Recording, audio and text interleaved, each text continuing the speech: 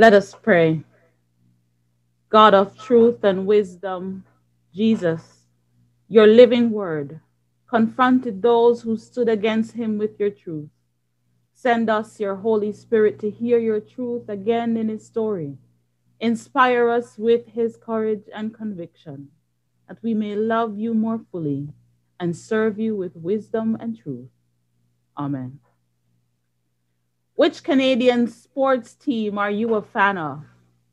The Montreal Canadiens, the Toronto Raptors, the Toronto Maple Leafs, the Edmonton Oilers, the Toronto Blue Jays?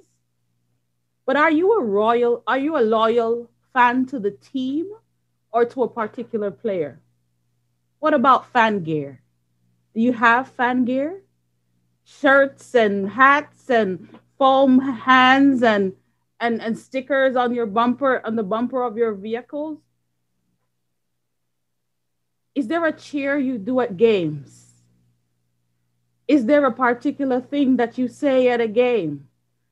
A friend of mine is a fan of baseball, and so he always says, Oscar wee wee, whatever that means. And I guess in the mood of the game, it sounds like it's a wonderful way to participate. But are you a loyal fan or a fair weather fan? A fair weather fan is a fan who only supports the team when the team is winning. And when they're not, then they're not. It is Passover Day, one of the largest celebrations in Jerusalem, and people were out in large numbers doing their large preparations. Imagine this time, this main event in this Passover holiday. It was a time for eating, kind of like Thanksgiving. And so in this holiday, they would have this meal called the Haggadah. And have this meal, and in the meal, they would say this prayer called the Haggadah, which is to repeat the words in Exodus over and over. And during that time, they were also forbidden to eat leavened food products, so they wouldn't eat bread or pasta. And the reason for this is because in their mind, when they were leaving Egypt, they didn't have time to wait for the bread to rise. So instead of eating bread that has risen, they eat unleavened bread.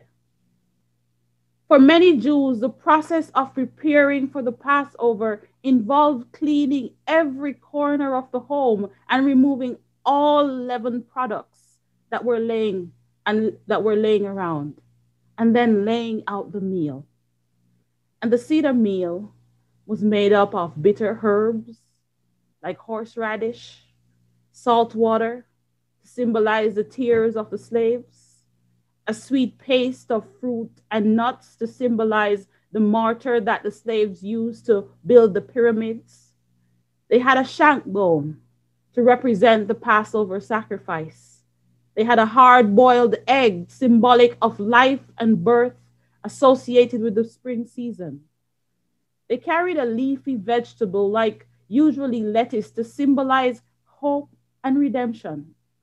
So you think about lettuce a little bit differently when you recognize that in the Jewish culture, and when it is used in the Seder meal, it symbolizes hope and redemption. And they would be required to drink 4 cups of wine throughout the Seder. Palm Sunday, as the Passover, is a day that they celebrated, and they celebrated their exit from Egypt. We celebrate Palm Sunday as Jesus' entry into Jerusalem to complete the work that he came to do. So recognizing that it was time for him to fulfill his purpose, Jesus enters Jerusalem on this day. John tells us that the news that Jesus was on his way to Jerusalem swept through the city. And a large crowd of Jesus' fans who were in the city decided to stop what they were doing and go out to meet him. In fan-like fashion, they went out of the city gates to meet Jesus with the equivalent of fan gear. They took palm branches to wave. In Matthew's version, some people spread their cloaks on the roadway, while others cut branches from the trees and spread them on the roads. The palm branches were considered symbols of victory and triumph in that time. So by waving their branches at Jesus as he rode past, they were declaring his victory, calling into being his reign as king.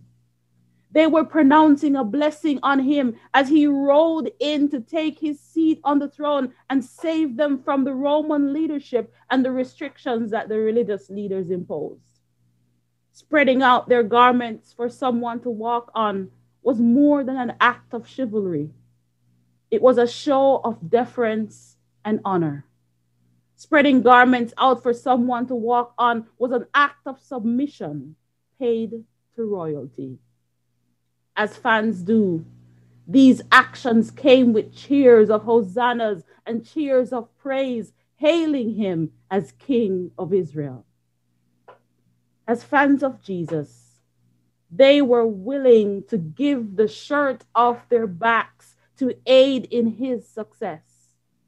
They were willing to make a personal sacrifice to support Jesus as he led them into a freer and fuller life. In their acts of palm waving and laying out of coats, they were making an emotional investment of hope in Jesus to win the battle ahead of him. He would gain victory over his opponents. For the religious and civil leaders of the time, the actions of the people seemed like they were changing loyalties. Like many of us fans, what they were showing was not loyalty, however. It was not allegiance, and it was not devotion. They were fair weather fans. Their interests, their enthusiasm, their loyalty waning at the first sign of loss or failure. In a sense, even Jesus' disciples did not become loyal fans until after the fact. So what does loyalty look like? Philippians 2 tells us that loyalty is about having a positive attitude and commitment to a cause. And in pursuit of that cause, a loyal person gives of themselves to aid in the achievement of that cause. A loyal person is humble. They are willing to do anything that is required, that if it is done will produce the best outcome for the cause. When we think of being loyal fans, it is the loyal fans who sit out in the rain for hours to get their ticket. It is the loyal fans who spend thousands of dollars on tickets and season passes to games for their team, even if they're not winning. A loyal person stays around and stands up for the cause, even when things are not going well. So this Palm Sunday, I invite you to answer the questions. Am I a loyal or a fair weather fan? Am I a loyal or fair weather fan of Jesus? Am I a loyal follower of Jesus? And do I need to change loyalties? But let's go even deeper. When the people waved those palms and laid down those garments, even the disciples, as they followed Jesus, they did not have a full appreciation of what Jesus was about to do. They had their own ideas of what victory was and what Jesus would become as king.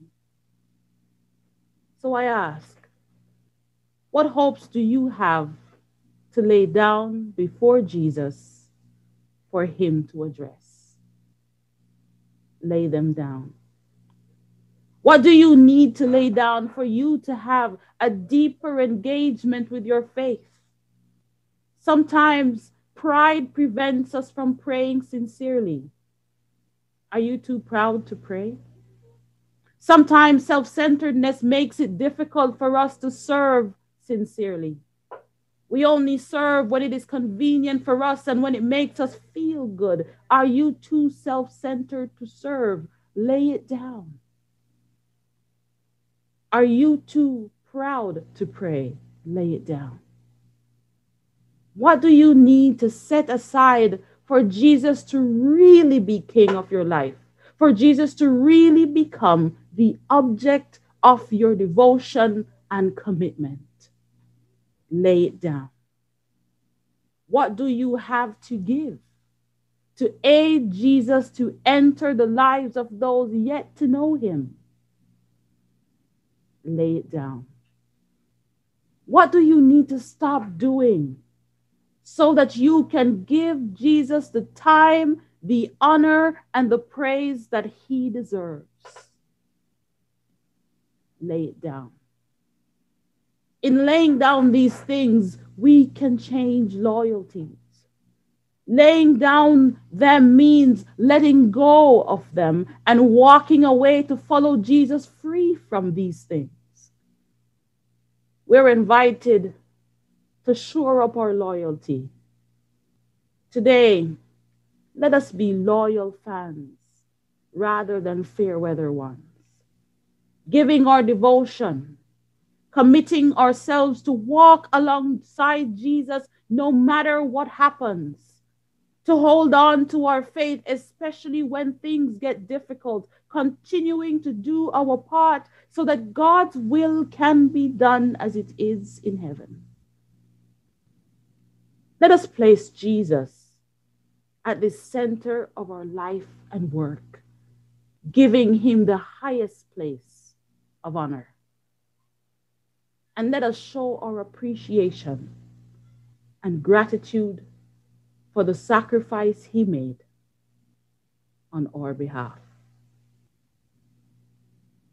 It is with that sense of gratitude that we are invited to this table. Come to the table, not because you must, but because you may.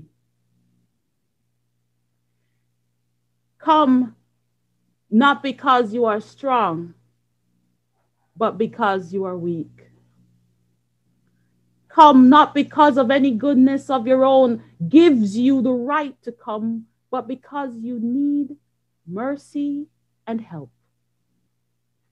Come because you love the Lord a little and would love to love him more.